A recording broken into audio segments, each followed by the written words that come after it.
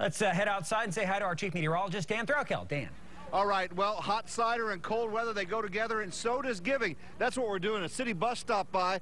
They were waving. They said, did you flag down a bus? We said, no, but we'll give you some hot cider. We are giving back to the community, and you can be a part of that. Michelle Lauer, you help a lot of people during this time of year, and how's the need been this year? It's been up this year. We hear from folks in the community the problem is needing food, and it's so sad, but then we can turn around and say, we can do this, you can help, this is where you can turn so that you have some food for your kids. And we do want you to come by. We'll be here till 6 o'clock. Also, we're accepting cash donations as well. Yeah, you can give cash, a check, and the Kaiser Family Foundation is matching every donation, so your donation will automatically be doubled to help people hungry in our community. Thank you for what you do for Green Country. Dan. Appreciate that very much. All right, folks in the bus, they have their hot cider. We'll send them on their way. You guys be careful. Oh, he's going to donate. Look at this. You're watching this live. That's the spirit that we're talking about. It's food to families. That's some big bills in there, my man.